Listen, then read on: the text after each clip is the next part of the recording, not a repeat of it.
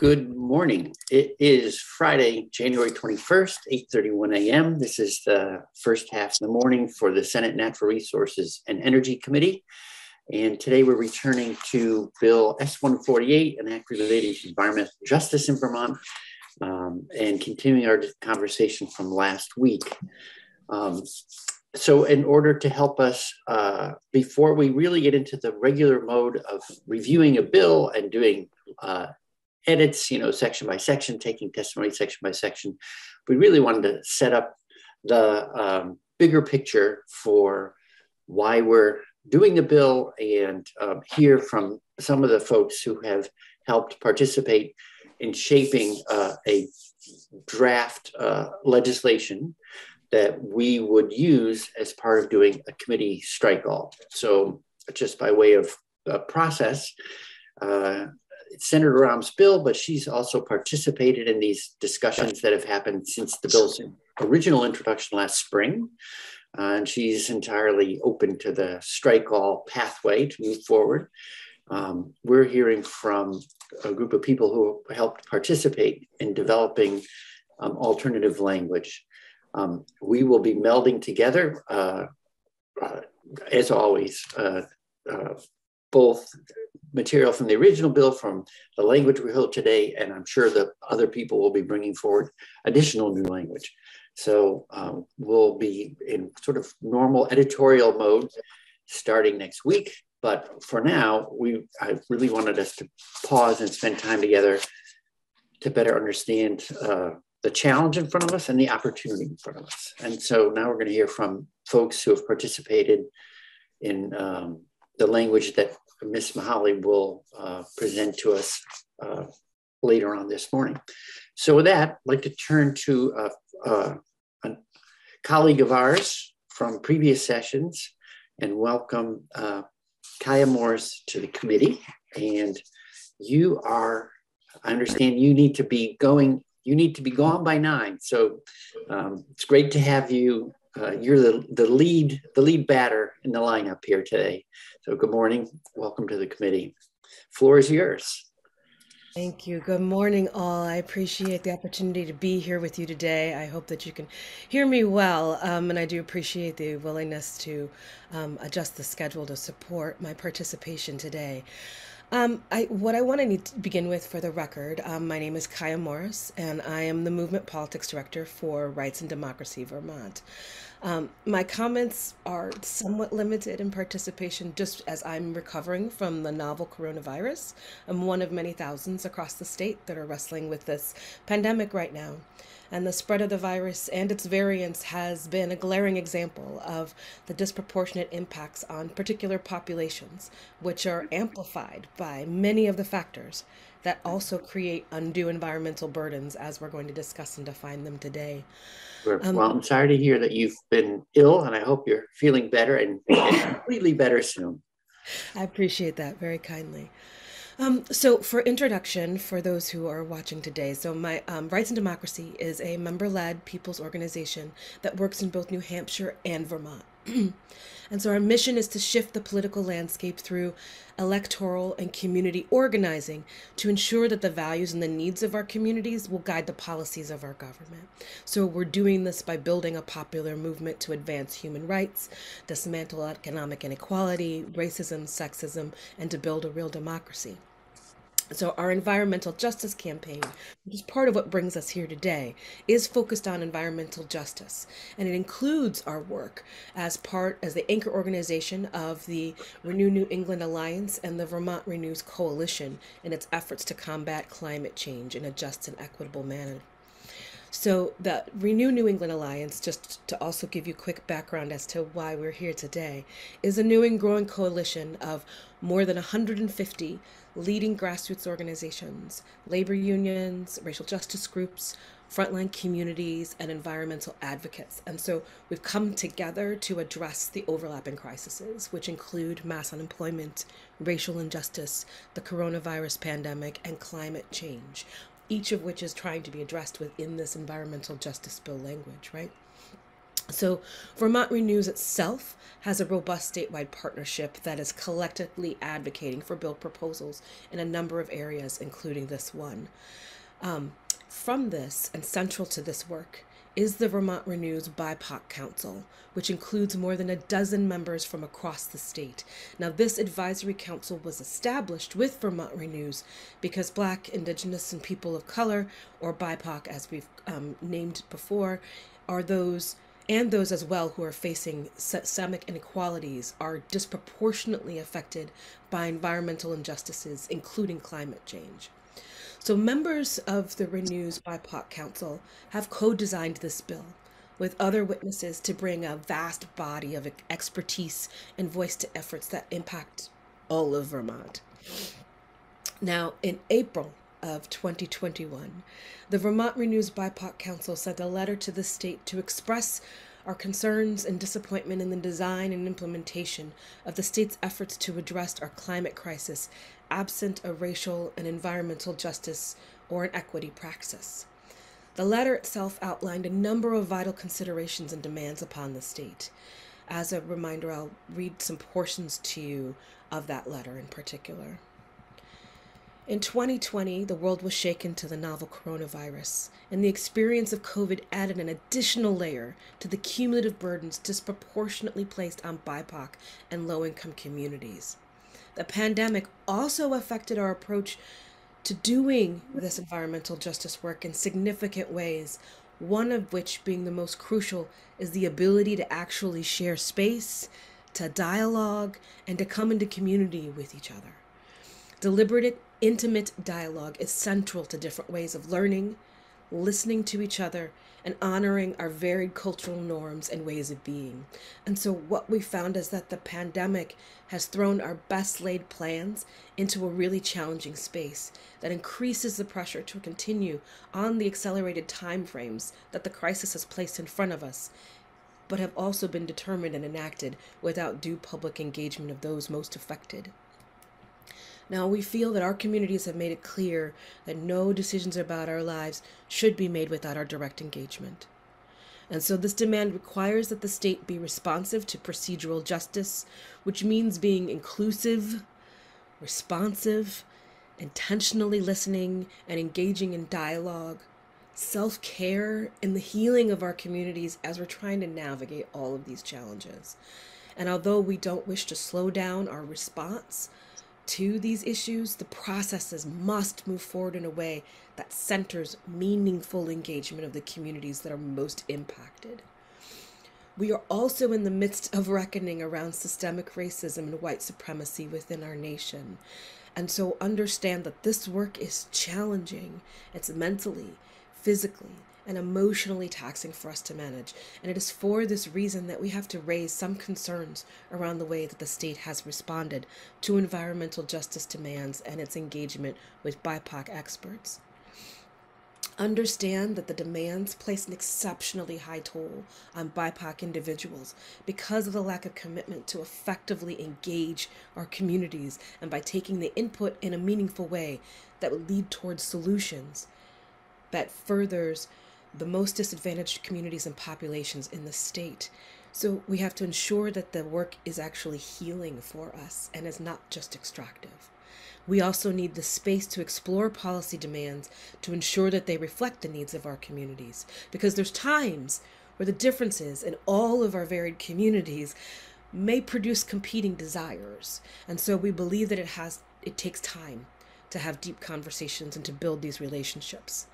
And most of the experts in these spaces are actually asked to provide significant labor on behalf of the state to meet the state's demands while being unpaid or deeply undercompensated for this very labor.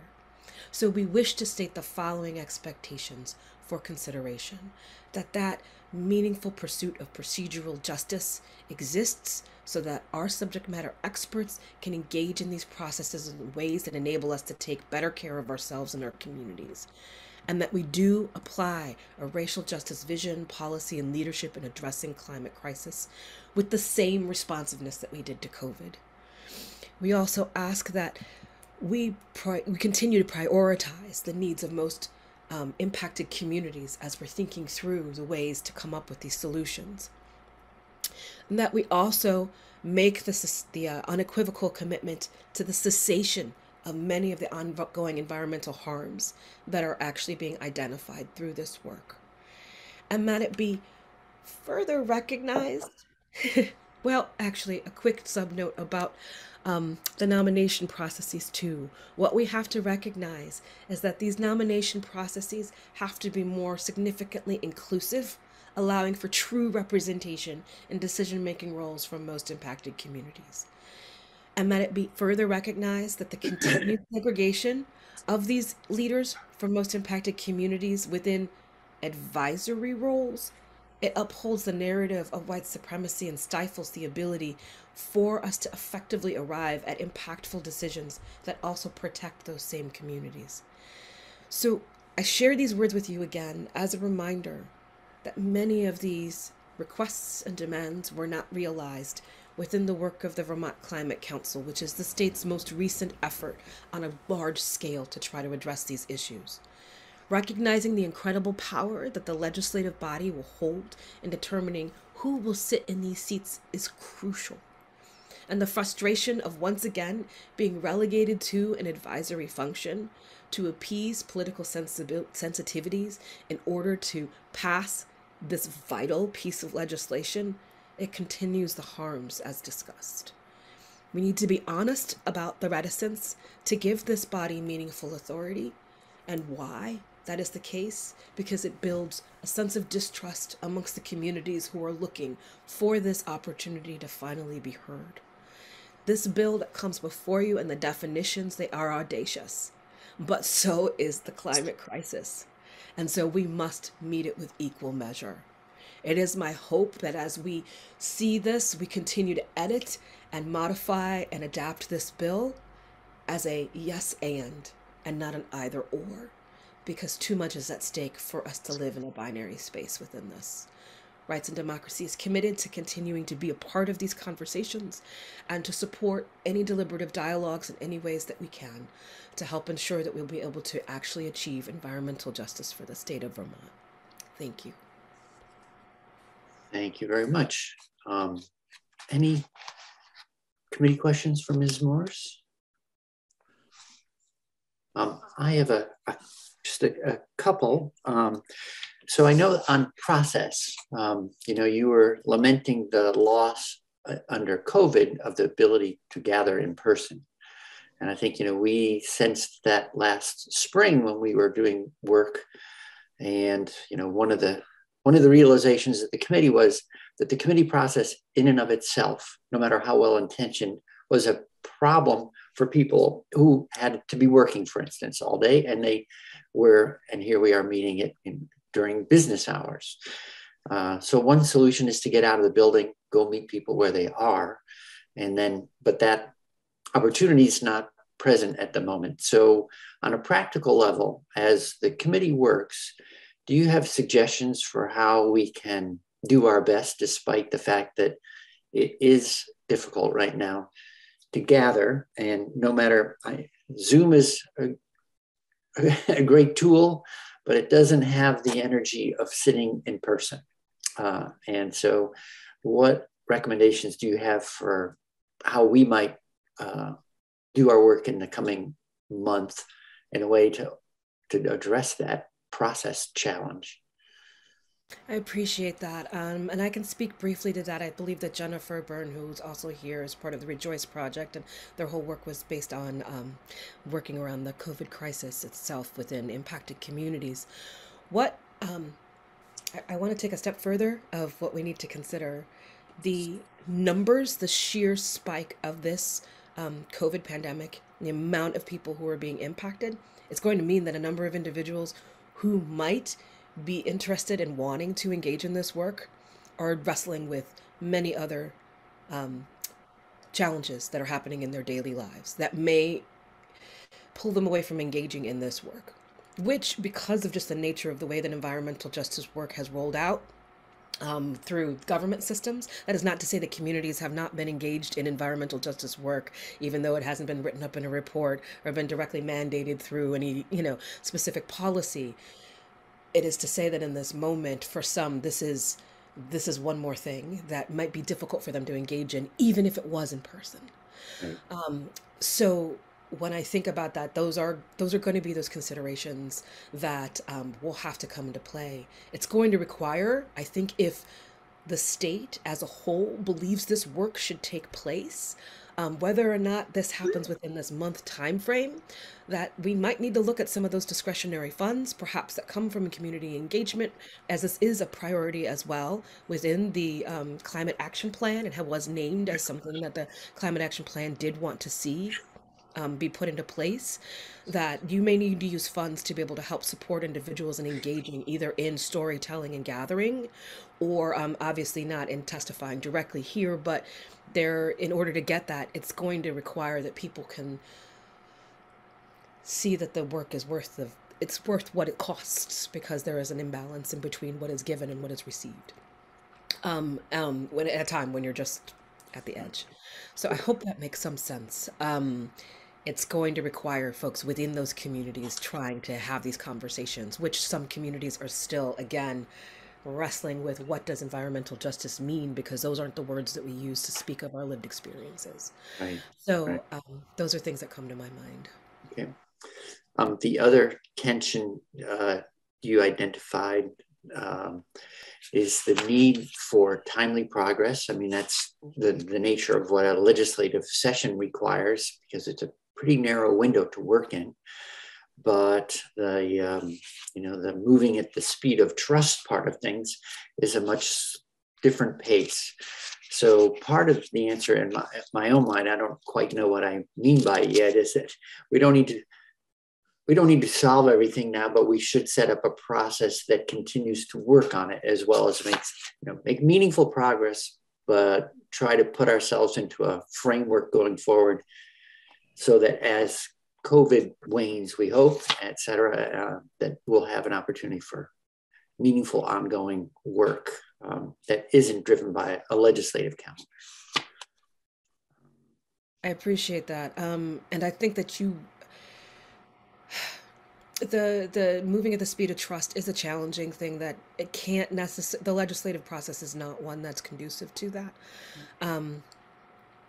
So I don't know that that will be able to be remediated. I believe that this bill puts out different effective dates in a way that hopes to build time and space to continue to build that trust. That trust will not have necessarily been gained by all groups. I'm sure you're already getting letters about this. So recognizing that there's folks opposed to this already. So building that trust is going to take time. And I think that this bill does build out some meaningful effective dates to try and create that space, in the hopes that also the directives for state government to do that engagement will help to build that up. That's kind of my initial, thinking through of how this bill is going to try to help Right. support that in the ways that they can. The composition of the people within those bodies as well, within the advisory, within the body itself. I don't want to call it advisory, because it's just too much brain trust to just say, "Oh, just please give us your opinion and we'll think about it." So I do appreciate that there will be an incredible brain trust that you'll have there, and so they may have connectivity back to particular constituencies or communities that Sure. can help. Right. Okay. Great. Before we go on to Ms. Byrne, any other questions from members of the committee for Ms. Morris? Okay. Senator McCormick. Thanks. Kaya, it's good to see you again. Hi. In the interest of time, maybe just a quick Cliff Notes answer, like the coming attractions. I recognize we have people in positions to make decisions, and then we have excluded populations. And if the excluded populations were better represented, first of all, some of them should be in positions to make decisions, but even people who are already in that position would learn something. Give me a heads up. What would we learn that we haven't already heard? What are we missing? I think if you were to look at some of the work that happened, and I'm speaking a little bit as well. I didn't disclose this because that's not the hat that I'm wearing today, but I also was the equity consultant for the Vermont Climate Council, and in the committees that had um, diversity, and I wouldn't say it was deep diversity, but it was individuals that are definitely not been heard of in many of these spaces, heard from in many of these spaces, in really deep deliberative dialogue. We learned about we've learned about more indigenous traditional ways of knowledge, the relationship that folks have to thinking again, a different praxis. So, for example, hearing, like, there is no translation for weatherization in many languages. That's not how people think about their homes. That's not how they think about what warmth. Weatherization isn't a concept that comes into many communities. And those aren't voices, those aren't considerations that come forth if it is a homogenous group. There's always greater, richer, much more in-depth work that can be done when you are hearing from voices that do not normally are not normally given the space. And again, as you said, everyone will learn. Everyone does learn if they're willing to and given the space to. And sometimes you find that folks will dismiss some of the information because they have to move forward procedurally. And so that which takes too much time to understand gets left behind. So there's just, these are the things that you don't, and as I kept saying to the Climate Council, and thank you for the time, I feel like I am taking a bit of time here, but as I kept saying to the Climate Council, as you're putting forth this work, this is your pop quiz for the general public. So if your seniors living in mobile homes in Milton are not able to relate to this work, then those are the folks that you're missing, right? Those are the folks who are going to have concerns and may protest against and may raise resistance towards this work. If you are not connecting with, communities that are not normally getting access to labor opportunities, new business entrepreneurship, or workplace initiatives, those are going to be the ones that are going to come and they're going to say, why are you doing this to us? You are forcing more down our throats because we didn't co-create it together. So it creates a space where everyone kind of, more folks know what's actually going on. And it's not just happening behind closed doors. Okay, thank you. Senator Campion. Ms. Morris, great to see you. Thanks for being here. What you just said is a really important point, and I think your time in the legislature, I suspect you also have had this experience where we're always bringing in folks. What you mentioned about the trailer home in Milton. We're not bringing in the folks that are living there to help, like you said, partner and create the legislation. Getting the buy-in. And, we've seen it also with other bills. I'm sure your time in the House also. I guess I'm just, when you mentioned it, I'm reminded of how important it is. How can we do more of that? How can we do more of the public outreach? We're all sitting here thinking, oh, it's easier on Zoom. Well, it's not easier on Zoom if you don't have a computer. And if you don't have, and so how can we be a state that goes to people and stops also saying, come to us, and, invest, maybe, put dollars into things such as, this probably isn't the right way to do it, but, knocking on people's doors and saying, hey, this is what we're thinking about. We'd love your opinion. We'd love to have you partner with us. And so I just appreciate you bringing it up. We were talking about a little bit with Act 250 yesterday also. How do we bring folks in that, again, related to, something else, but they want to develop here, or they're trying to develop, they've failed. We've heard that they've failed through different people, but we really need to hear from them. So I just appreciate that. Any thinking you have on that, I'll continue to appreciate to hear. Thank you.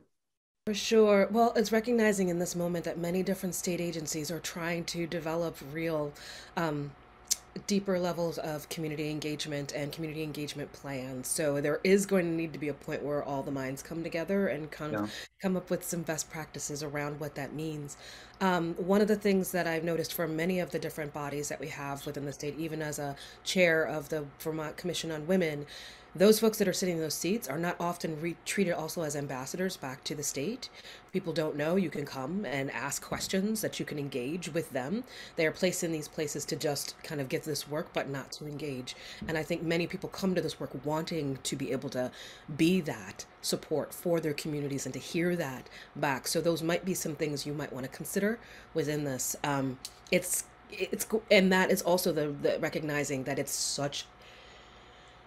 bigger than what any one entity within state government can do, and it's going to require public and private partnership in ways that we have not done previously. So that's one area very specifically in thinking about the body that this is trying to establish, that might be something to consider. So in the same way that the state departments are receiving complaints, how do folks living and working in this state see this body as an individual that can also help support intake of those direct stories, those concerns? As you know, PFOA came because it was somebody living in New York that contacted us and said, hey, I don't even know you, but I think this is something you should pay attention to. And that's how we began this process of investigating PFOA in Bennington. So that's the type of connectivity I think is going to be necessary in multiple places in state government. So I do appreciate you, and I appreciate the time. And you have such an incredible group, and I can't wait to watch the tape. You'll better. Well, in my family, if you just slipped away from a party and didn't say goodbye, it was called an Irish goodbye. So we're not having an Irish goodbye, but we know you need to leave for your next appointment. So thanks again for coming in. To me, this is we're opening the door to a vast space to work in, and we'll get some work done now, but I think there's a lot of work ahead that's going to continue. So we'll look forward to future conversations and staying engaged. So good to see you again. Mr. Chairman? Yes, sir. What you just called an Irish goodbye, in my neighborhood, we called it a French goodbye. Aha. Okay. Well, maybe every group claims it is their own law. All right. With that, not seeing any other questions, I'd like to go to Ms. Byrne. Good morning. Good to see you again. Thanks for coming. Good morning. Good to see you. My family is very Irish and a little French, and we have the longest, loudest goodbyes. So I rebuke that. Good morning, everyone. I'm very honored to be here today introducing proposed revisions to S.148, an act relating to environmental justice in Vermont. My name is Jennifer Byrne. I am a fellow in the Environmental Justice Clinic at Vermont Law School, and today I'm here representing the Rejoice Project. The Environmental Justice Clinic represents and partners with environmentally overburdened Black, Indigenous, and people of color, or BIPOC, and low-income communities throughout the country. The clinic seeks to enforce civil rights in the environmental context while providing technical assistance and sharing resources to develop and implement legal strategies. So I will be starting things off today to give you some history of the groundwork that went into developing this bill, and we'll highlight a few key components of the bill's connection to the deep community engagement work being joyfully undertaken by many people throughout Vermont, several of which you'll hear from today. Environmental justice is a term that, until recently, was seldom used in Vermont. The demographics and rural setting of this state can hide environmental injustices in our communities, and yet issues of water quality, indoor air quality, energy affordability, transportation access, food insecurity, and associated health risks still disproportionately affect low-income and BIPOC individuals in the state. Community-focused groups across Vermont have been organizing for 5 years to inform the creation of S.148. We believe the environmental movement should be led by the communities who have the most at stake. We support and rely on community knowledge and expertise to co-construct interventions, policies, and transformative approaches toward building sustainable, just, and resilient futures for overburdened and underserved communities in Vermont. We know by studying the history of the environmental justice movement in our country that the act of ensuring meaningful involvement of all people means actually building processes to enhance public participation in decision-making. We also know that in rural areas, environmental and health impacts may affect one small community far greater than a community just one valley over. We seek to identify how environmental, health, housing, transportation, energy, and food policies overly burden low-income and BIPOC populations, and to eliminate structural barriers to entry in public decision-making processes. Over the past 5 years, we've heard directly from overburdened and underserved communities to identify shared experiences with unseen environmental injustices in Vermont, all pointing to the need for the fundamental procedural justice protections S.148 is seeking to establish. I would like to now introduce you to the Rejoice Project, and I'm going to share a few slides with you.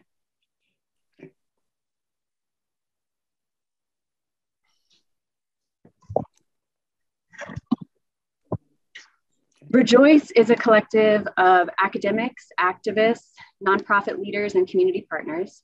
Rejoice is an acronym, as you can see, which stands for Rural Environmental Justice Opportunities Informed by Community Expertise.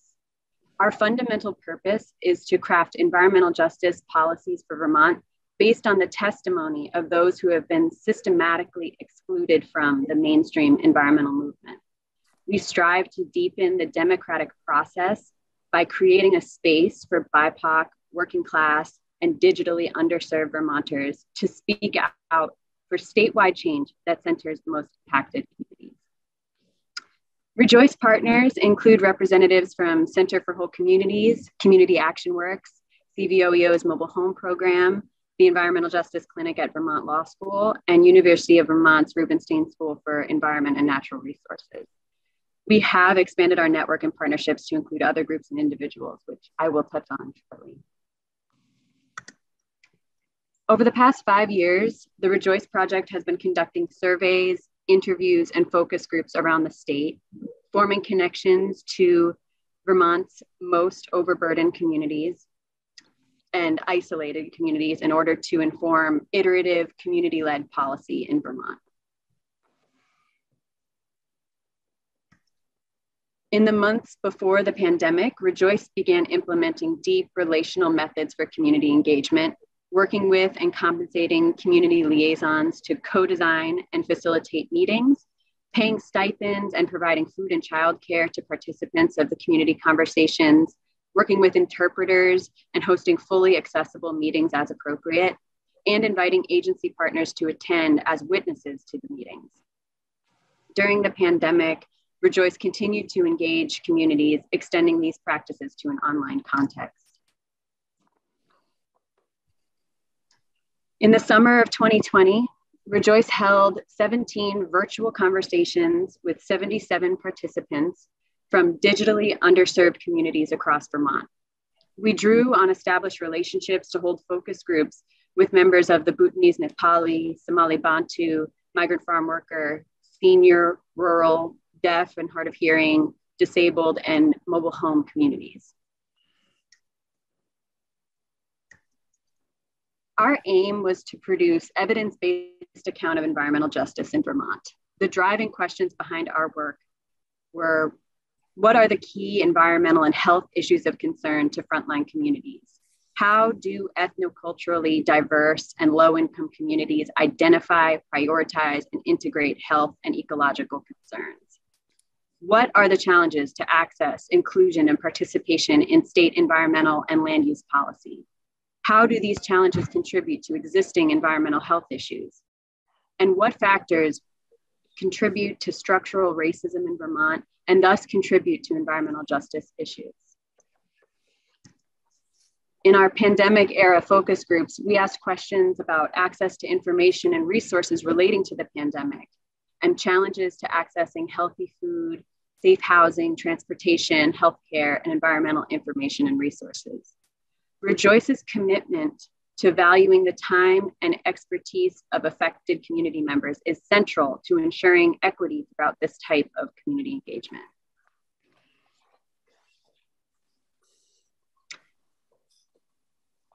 Data from these conversations has been collected and analyzed by Rejoice in order to understand community health and environmental concerns, how community members access information and participate in government systems and programs, and what barriers and gaps exist in current policies and procedures as experienced by Vermonters. I encourage you all to browse this database of the community identify findings and recommendations relating to environment, health, food, transportation, economy, education, housing, and equal access. It's very important to note that members of communities who had strong ties to service and advocacy groups or caseworkers were less likely to express concern about lack of information because they had trusted sources of information and support. For our next phase of work, Rejoice Partners and member of Vermont Renews Coalition are currently contracted to develop the Department of Environmental Conservation's Community Engagement Plan, and recently received funding from the EPA to develop the Environmental Justice Network, which will serve as a bridge between communities and their government, improving communication between historically marginalized Vermonters and state decision makers, while fairly compensating BIPOC and low-income residents for their lived experience and expertise. Please visit environmentalJusticeVT.org to learn more. I'll click on one of these links just to give you a sample of the database in its current form. You can scroll through, see a few charts based on our qualitative analysis. Each report is full of quotes directly from the community. As you scroll down, you can click through the different topics that were discussed in each community.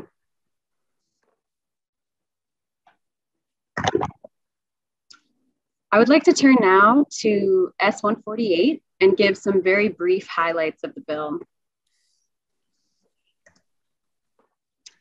For context, the EJ Clinic at Vermont Law School is engaged in a multi-year effort to document environmental justice laws and policies across all 50 US states and territories. This slide details the building blocks of EJ policy.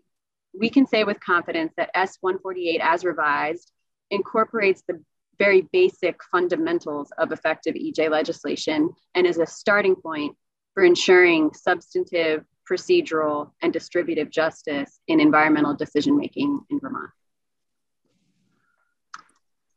So what does S.148 do? It sets an environmental justice policy for the state so that no segment of the population should, because of its racial, cultural, or economic makeup, bear a disproportionate share of environmental benefits or burdens. It defines environmental justice and environmental justice populations based on race, low income, and limited English proficiency. The definitions for environmental justice and meaningful participation were developed through a participatory process led by Vermont Renews BIPOC Council. It commits targeted spending of at least 55% of environmental, renewable energy, climate mitigation, transportation, and climate resilience funds in designated EJ populations. It establishes an EJ Advisory Council and an Interagency Council. The Advisory Council is comprised of community members from EJ populations. It commits the state to building an EJ mapping tool, which will be useful to communities and agencies to aid in information sharing and decision-making. And it establishes a date for compliance with Title VI of the Civil Rights Act, meaning that all state agencies must develop meaningful community engagement plans. I would love to wrap with some legal context for the necessity of including the deadline for Title VI compliance. One of the driving missions of the Environmental Justice Clinic's work at Vermont Law School is to enforce Title VI in the environmental context. You will note in the legislation that we establish a deadline for all state agencies to attempt to come into compliance with Title VI of the Civil Rights Act of 1964 by developing and adopting meaningful community engagement plans, also known as public participation plans. Title VI provides that no person in the United States shall, on the ground of race, color, or national origin, be excluded from participation in, be denied the benefits of, or otherwise be subjected to discrimination under any program or activity administered by a recipient of federal funds. In effect, according to federal guidance, in order to show compliance with Title VI, recipients of federal funds, including any state agencies that receive federal funds, must establish and implement meaningful public participation and language access plans. To date, most Vermont state agencies are grossly out of compliance with this law. By enforcing civil rights law in this way, we are dedicating our state to incorporating key principles of environmental justice, including the fundamental right to political, economic, cultural, and environmental self-determination of all peoples, and the right to participate as equal partners at every level of decision-making, including needs assessment, planning, implementation, enforcement, and evaluation. Developing a clear public participation and community engagement strategy can be partially informed by census and geographic data as a starting point. However, in Vermont, we have seen the lingual, geographical, transportational, and technological barriers to participation are so varied, data must be supplemented by the expertise of community members in order to understand community experience, needs, and desires. So in summation, we believe the environmental movement should be led by those who are most affected by the impacts of climate change and pollution, both as a matter of principle and also to ensure that any policies developed to address environmental and climate challenges will benefit from and incorporate the perspectives of people from all corners of the state. We believe in upholding community members as co-designers of environmental and climate policies and defend communities' rights to self-determination in decision-making. Community perspectives should be sought out, valued, and incorporated into policies and programs that affect community health and the environment. By doing so, we are confident that this level of engagement will result in stronger, more effective, and more resilient policies, programs, and communities. We're grateful to you all for taking up this bill for consideration and hope you will consider us as willing partners in the effort to create an equitable future for all Vermonters. We look forward to it. Thank you very much for your time today. Thank you. Any committee questions for Ms. Byrne? Okay. I have one, it's interesting to me. So Title VI doesn't say in the area of environmental law, Title VI applies. It's for every agency receiving federal monies, right? And so what I don't think I appreciated a year ago when we started this conversation was that the applicability of Title VI is across the board. And I'm not sure if it's sort of the concrete nature of, the tangible ways of looking at environmental impacts like air quality, water quality, that's led to this being the first area in which we're talking about it. But is it correct that we should be thinking, okay, we're in the Natural Resources and Energy Committee talking about environment and sort of an expansive definition of environment to include things like health access, transportation, food, but that really we should be thinking about talking with our colleagues about how this will eventually flow into every area of work.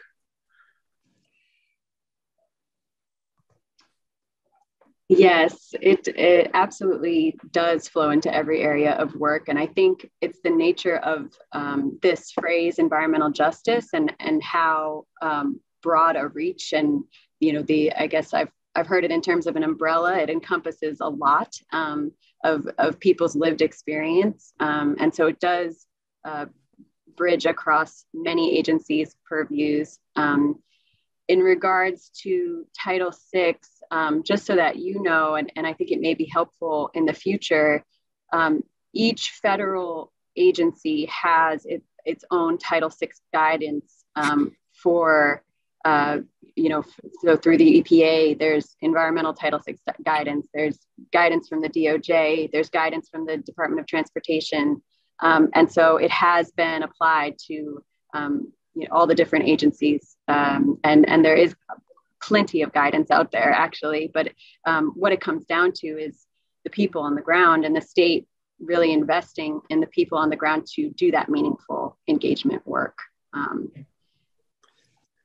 Okay, great, thank you. And when we get to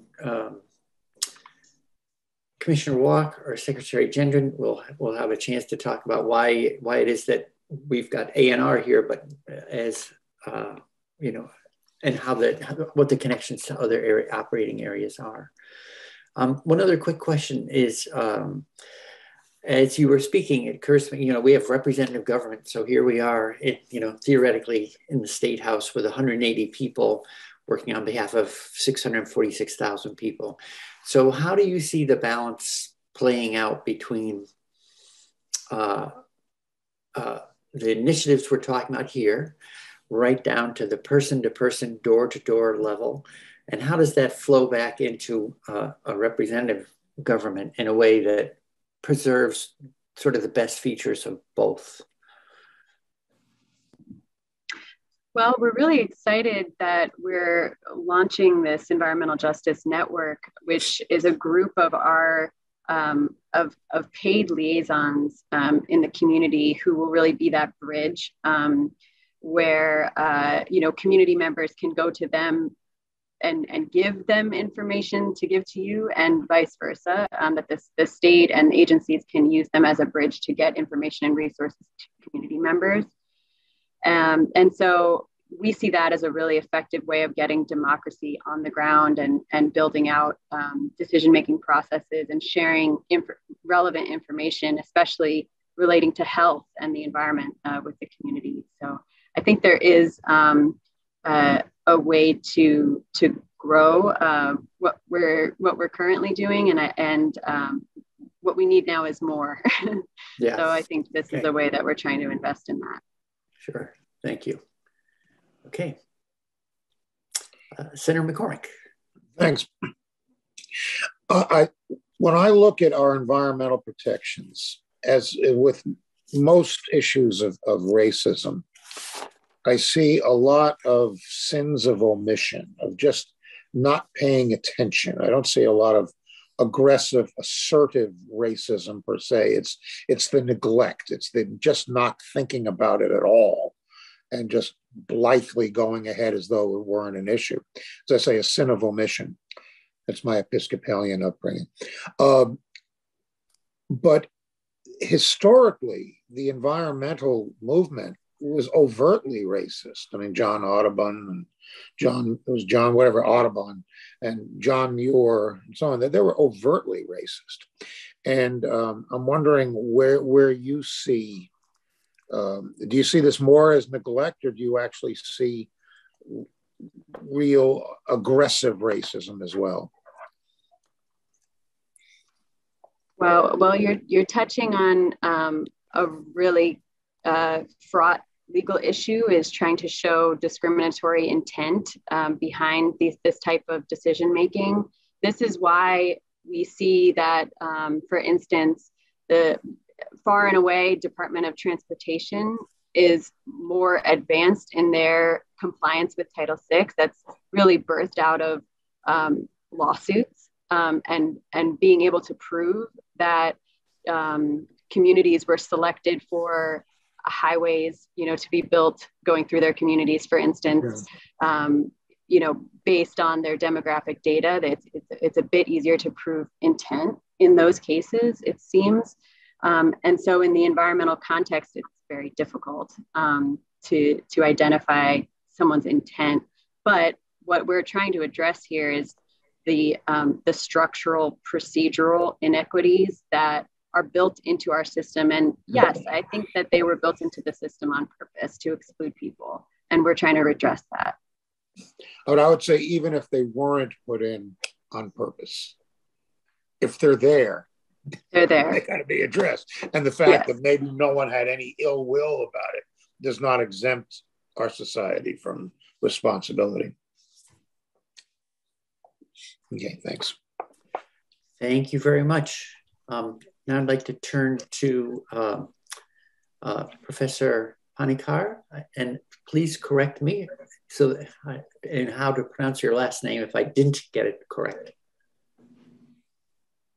Mr. Chair, Yes.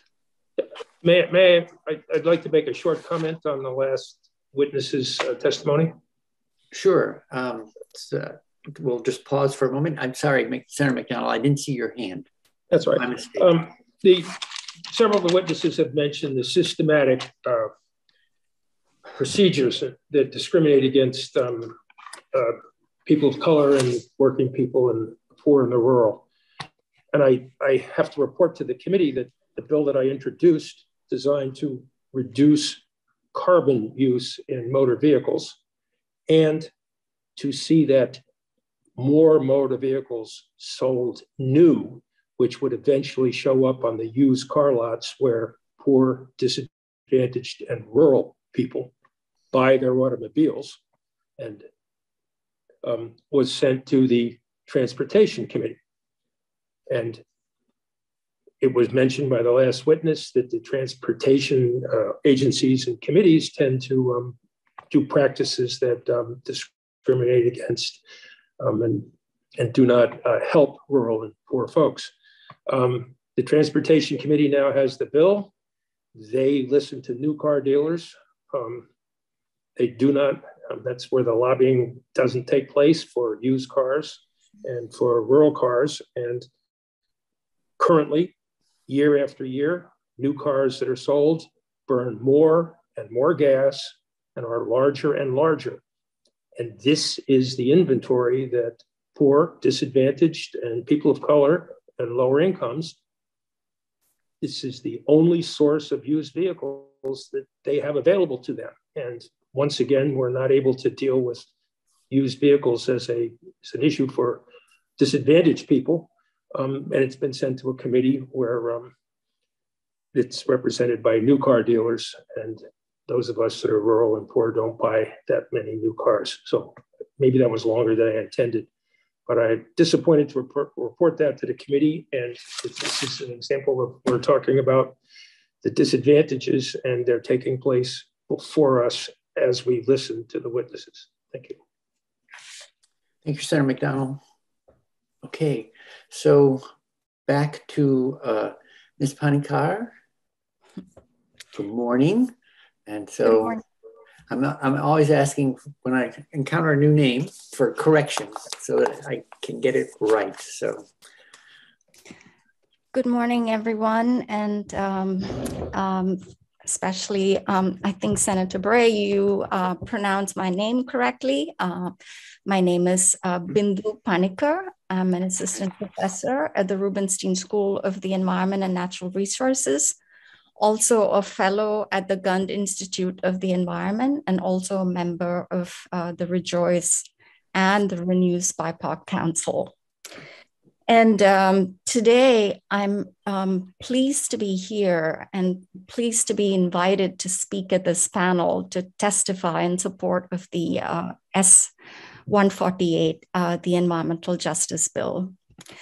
Some key points to state are that environmental justice is important to define because not everyone experiences environment equally in this state.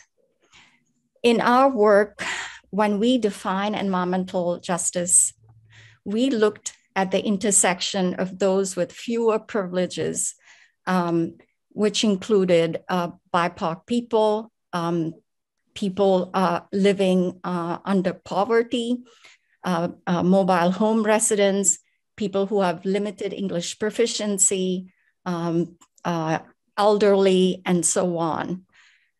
Also, people who are renters in the state. But particularly, we also examined the environmental and health risks this population faced. We drew upon about 28 different variables to create a spatial tool called the Environmental Health Disparities Index. Each tract in Vermont was given a score based on these 28 variables. And that is how we have identified those most at risk to environmental and health disparities in the state. That is by looking at the demographics, the environmental risks, and the health risks in the most marginalized in the state to define what environmental justice looks like in Vermont. But BIPOC population, people with limited English proficiency, and those with lower median income are a good proxy to understand environmental justice as defined in the EJ Bill S.148. It is clear from our study that Black, Indigenous, and people of color in the state are especially more exposed to historic environmental risks than the rest in the state. This association was not seen among the poor in the state, interestingly. What we found in our studies is that the tracks with BIPOC and people with limited English proficiency were significantly more at risk from historic environmental risks, historic sites of pollution, heat vulnerability, and air pollution than the rest of the population. We also conducted statewide surveys. These survey results, on the other hand, showed that both BIPOC people and those living under poverty in the state had lesser access to environmental benefits. BIPOC people were twice as likely to report exposures to mold, lack of access to public transportation, to not own a vehicle, have trouble paying for food, not have primary care doctor, and to report autoimmune disorders. And they were 3 times more likely to rely on public transportation, have trouble paying for electricity, go hungry in a month, and report higher rates of Lyme disease compared to the white population.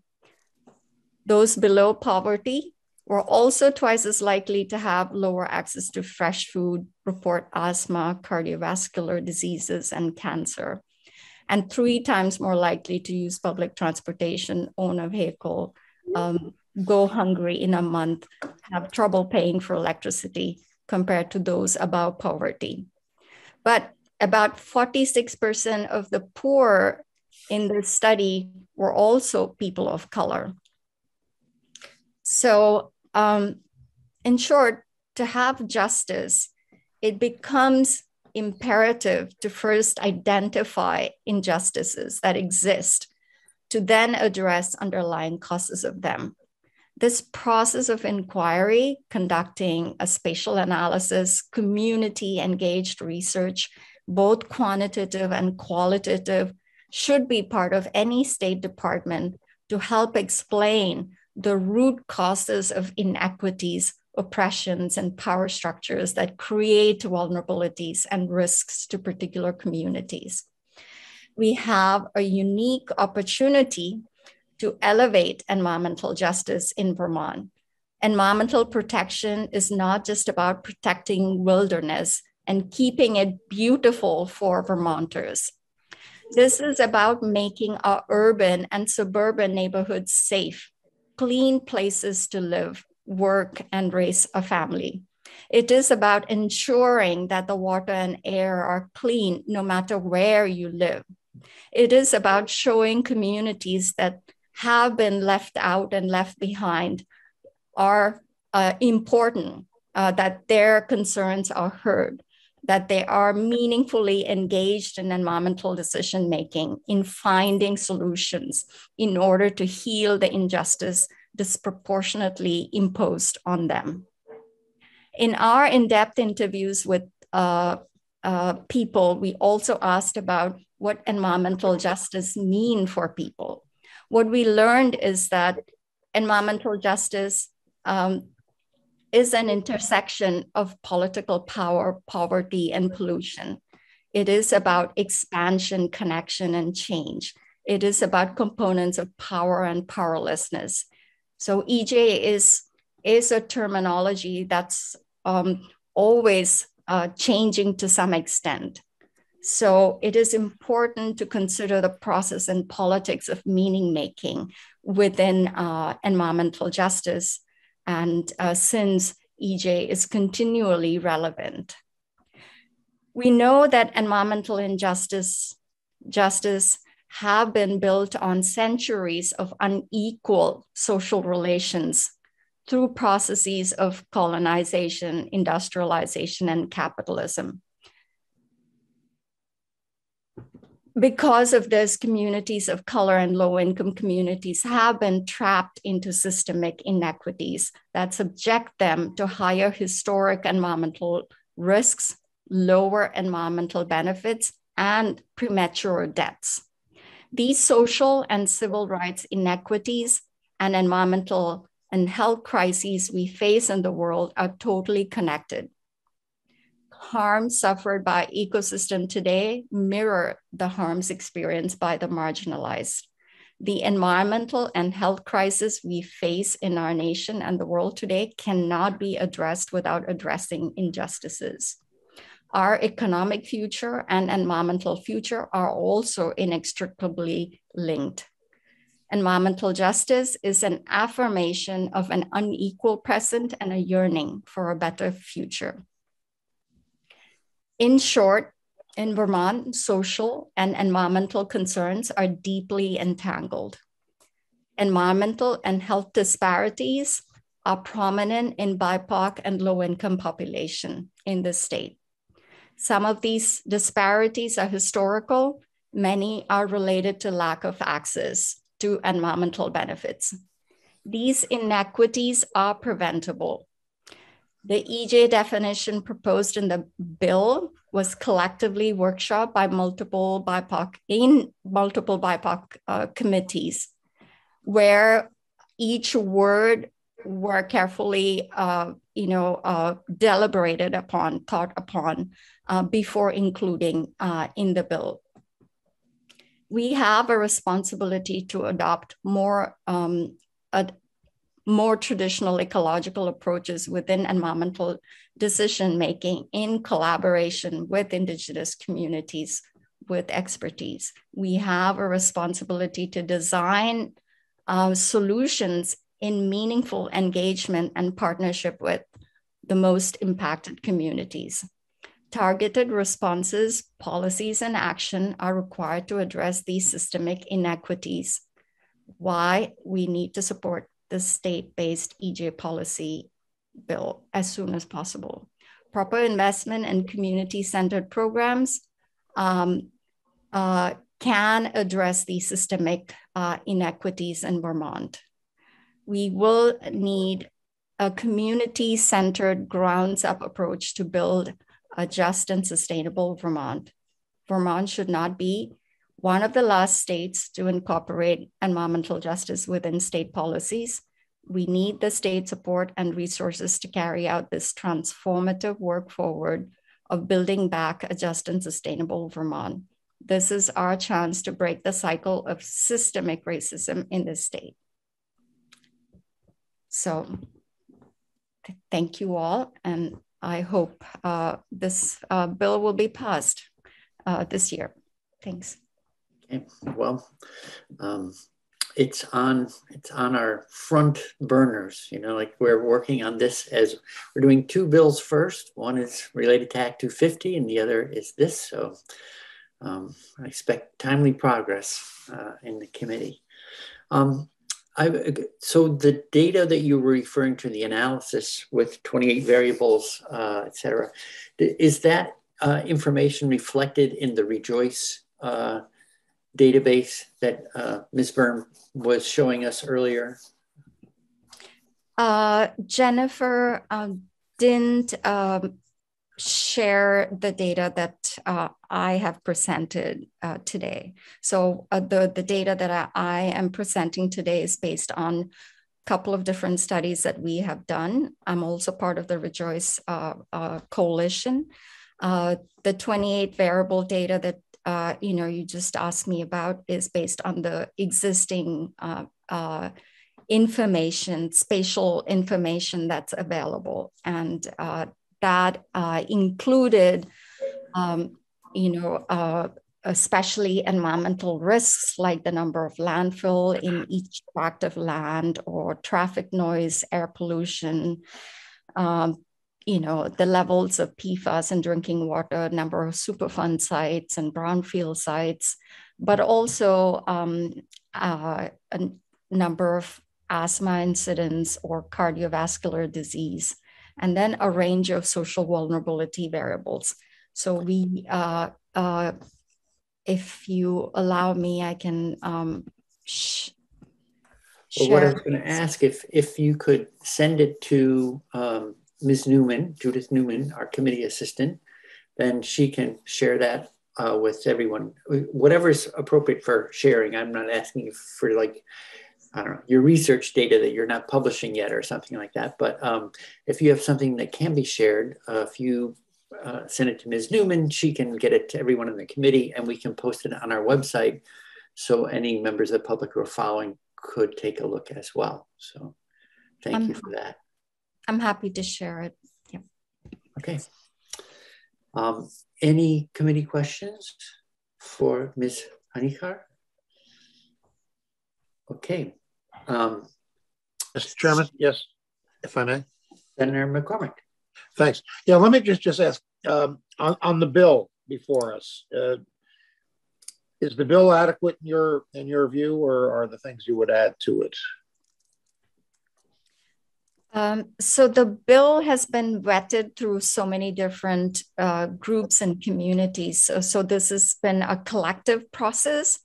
And I truly behind what's proposed in the bill, because we've had meetings for about the past couple of months, just talking about the wording of the bill and what's actually included in it. So we've talked at length about how to define the environmental justice population. We've also consulted with, the bills introduced in other states, how other states actually define environmental justice population. How I have looked into environmental justice population is slightly different, because I am kind of considering not just the demographic information, but also the environmental and the health information to identify environmental justice areas of concern. What's proposed in the bill is to actually, consider, the BIPOC population, tracts of land with at least 6%, over 6%, or 6% of the BIPOC population as environmental justice, zones to some extent, as well as, over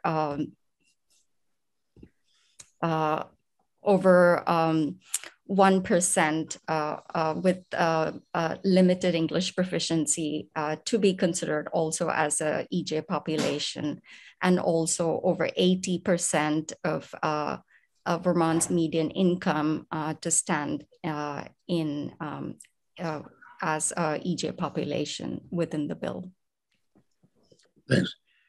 Okay, I'm just thinking, going back to Kaya Morris's testimony about the need to actually pay attention to the voices of people of color. I'm haunted by the phrase well-intentioned white people. There's a history of white people just cheerily doing what we think is best and then patting ourselves on the back without having actually listened to the people directly affected. So, thanks.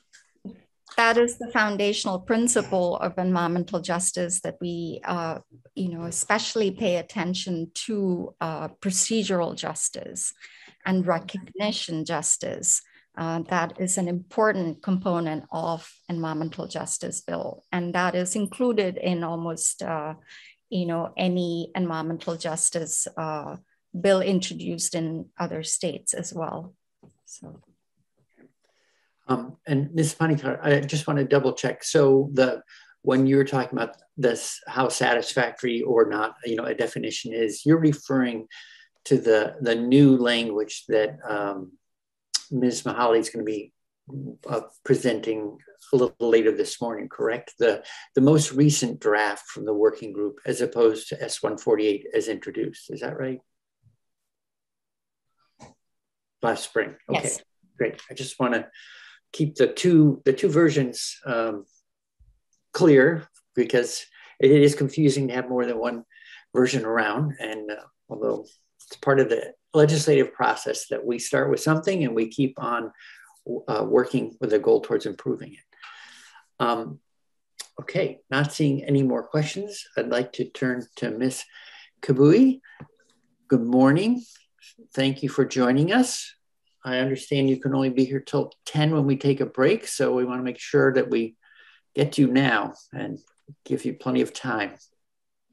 Yes, you're going to hear a lot of repetition. I mean, my predecessor talked in depth about why this bill is all about and why it is so important for it to be passed.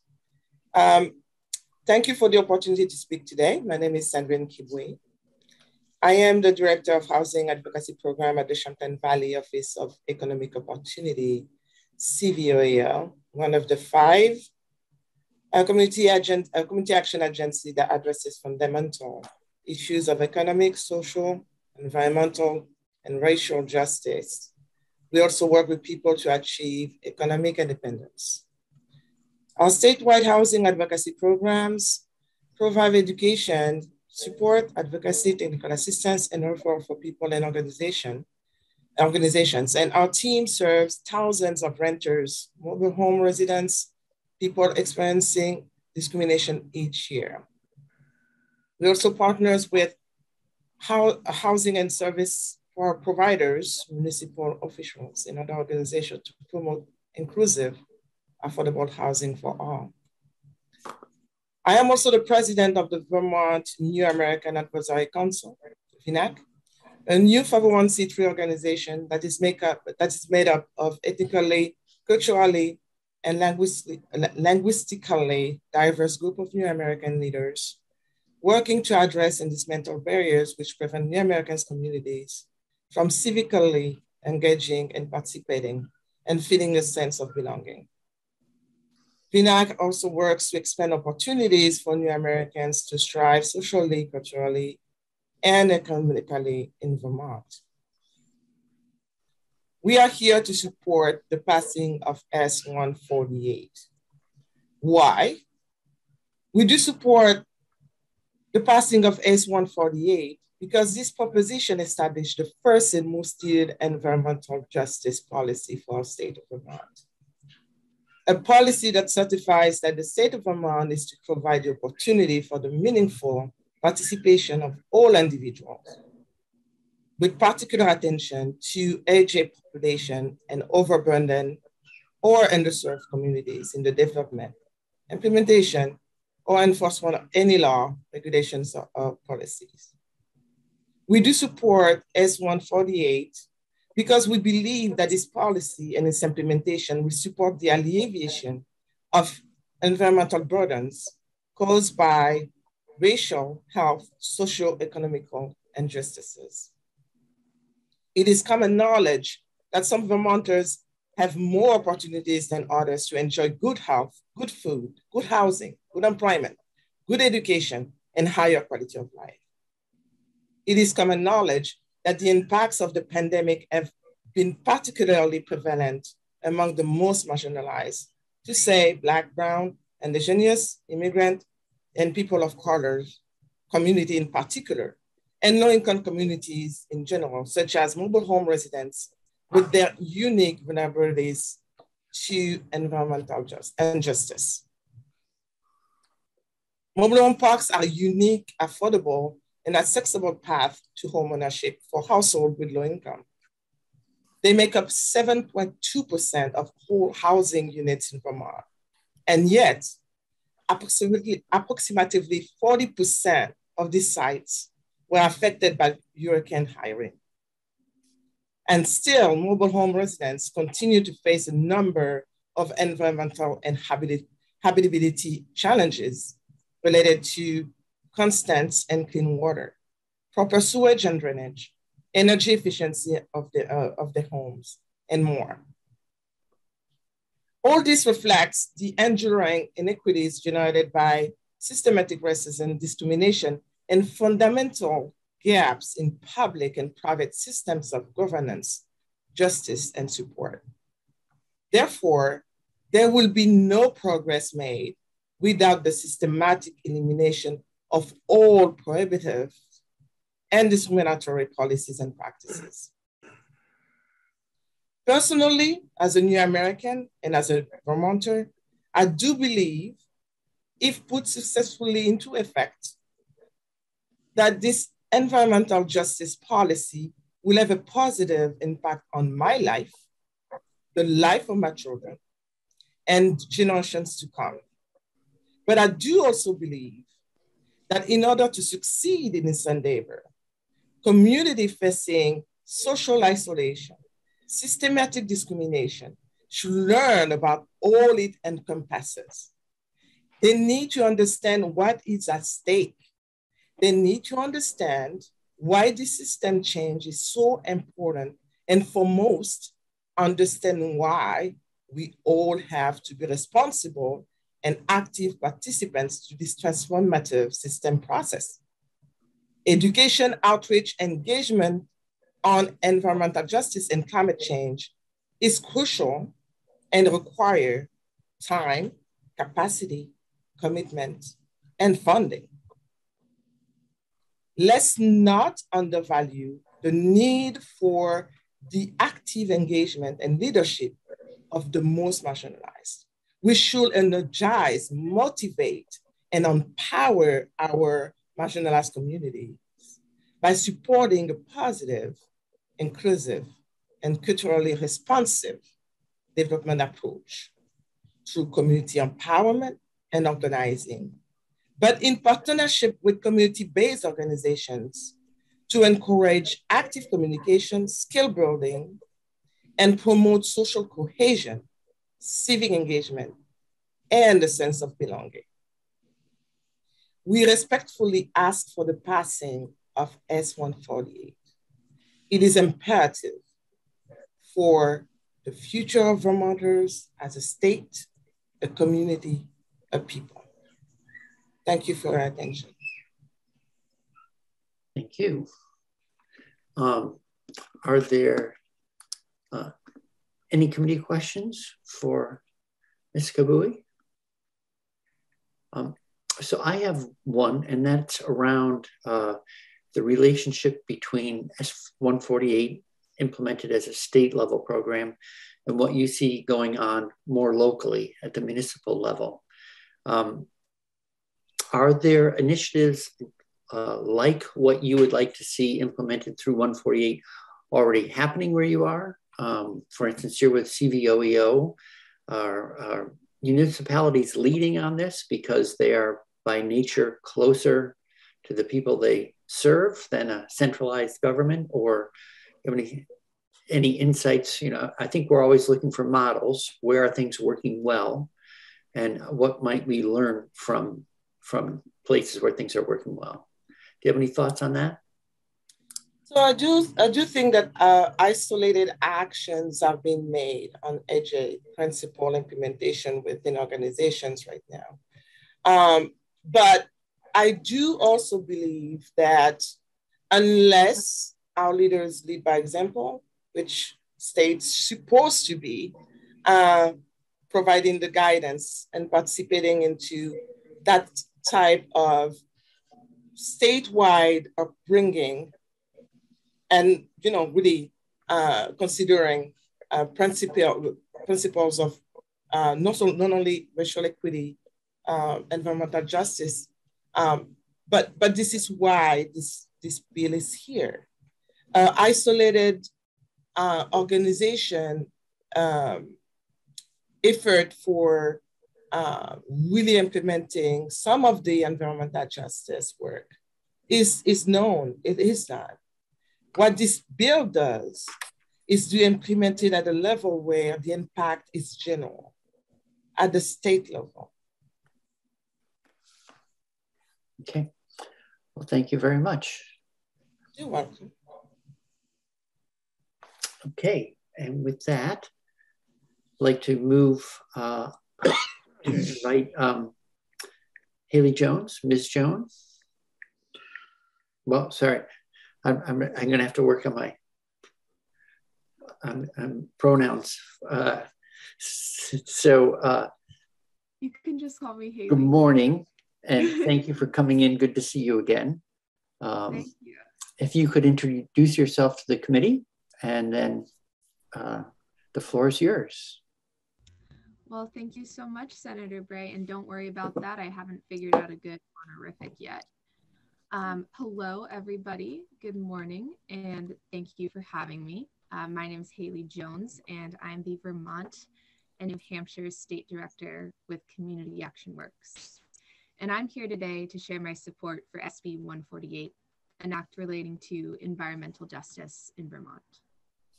So just to give you some context, I work at Community Action Works, where we believe that environmental threats are big, but that the power of well-organized community groups is bigger. And that's why we work side by side with everyday people to confront those who are polluting and harming the health of our communities. People who are most impacted by environmental problems, so often Black, Indigenous, POC, and working class communities, training folks with the know-how that anyone would need to make change in their own backyard. Because when you and your neighbors know how to make change, you can build the power to transform our world. And just as a disclaimer here, I am speaking from my experiences with Community Action Works, with migrant justice, and with the Rejoice Project. So don't take this testimony as a replacement for speaking with community leaders and really reading through their recommendations for meaningful change in the state. So what's the problem here? Why are we here today? Vermont is one of the few states that still doesn't have an EJ policy, which is embarrassing to say the very least. And although the demographics and the rurality of Vermont can hide environmental injustices, we're still seeing issues of water quality, indoor air quality, energy affordability, transportation access, food insecurity, and all the health risks that come along with this that disproportionately affect working class folks, folks living in rural areas, and communities of color. And so as you all know, in 2016, the US EPA added a requirement for incorporating environmental justice into all DEC programs as part of their Performance Partnership Agreement. And when they received this news, the DEC was ready to go, and they were going to copy paste policies from places like Minnesota and California to have totally different populations and totally different challenges. So at Community Action Works and at Rejoice, we know that environmental justice is not just about the product that you come out with, it's about doing due process. It's about how you're centering folks who are most impacted by environmental health problems. It's about the way that you're building policy that's rooted in the lived experiences of your neighbors. So we have this challenge, right? We don't have an EJ policy and we need to get one. So the solution that we really see at Rejoice is building EJ policy from the ground up. That is exactly the reason that the Rejoice Project exists. And I'm sure folks have mentioned this already, but just briefly, we are a collective of organizers and researchers, policy experts, and community leaders, and we're dedicated to figuring out what environmental justice looks like in Vermont. We have spent the last 5 years working side by side with community members to build out a list of policy recommendations that address the needs of real Vermonters. Things like financing small BIPOC-owned businesses, things like building more accessible multilingual informational platforms. And so through the community core of Rejoice, of which I'm a member, we had originally planned this series of in-person community conversations with our partners, among them the AALV, Migrant Justice, the Rutland Area NAACP, and the Center for Independent Living. Of course, we changed our plans entirely in response to the global pandemic. And during the fall of 2020, we held 17 virtual conversations with 77 people from digitally underserved communities across Vermont. And we were not coming in out of nowhere. We were drawing on established relationships to hold these conversations with members of the Bhutanese Nepali, the Somali Bantu, migrant farm worker, senior, rural, deaf and hard of hearing, disabled, and mobile home communities. And throughout this process, we were working closely with community leaders, with cultural liaisons, and with our interpreters to co-design and co-facilitate these conversations.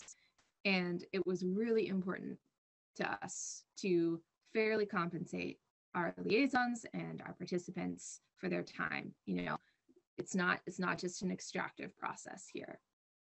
During these meetings, the facilitators would ask open-ended questions about people's quality of life. And not just that, but asking folks how they wanted the state to respond to future crises. So as a bilingual organizer and a longtime comrade with migrant justice, I was in charge of coordinating the Spanish-speaking conversations with migrant farm workers in Addison County, in Franklin County, and in the NEK. And it took an immense amount of work to get elders comfortable on Zoom, to schedule conversations around wildly shifting milking schedules, and then finally to drive around the state compensating folks without bank accounts in cash. But that's the amount of work that you have to put in to hear what folks actually want from the state.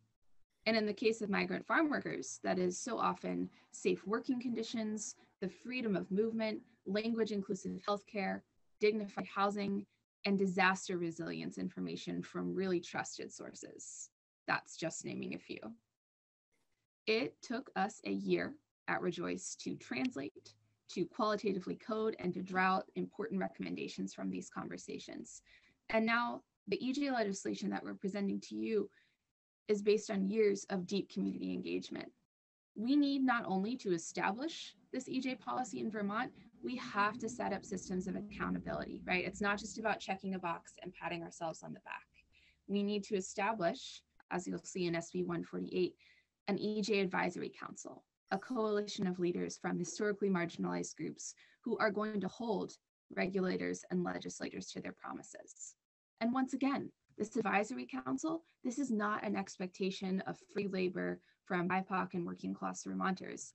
It's an opportunity to fairly compensate folks for the work that they're doing in holding the government accountable. So this is the solution we're presenting before you. And the action that you're going to take is you're going to pass SB 148. You're going to set up this environmental justice policy. You're going to establish an EJ advisory council, and you're going to set a date for compliance with Title VI. I'm not saying that the Vermont legislature is going to magically solve environmental injustices in Vermont, but you can certainly lend your support to SB 148. So as a community organizer, as an interpreter, and as a longtime Rejoice Project member, I'm asking you to listen to the voices of your constituents, pass this crucial bill out of committee to better address the structural inequities that continue to uphold environmental injustice in our state. Thank you so much for your time, and I'm happy for any questions. Okay. Well, thank you for joining us. Any committee questions? So to your last point, you know, I often think of legislation as just a blueprint.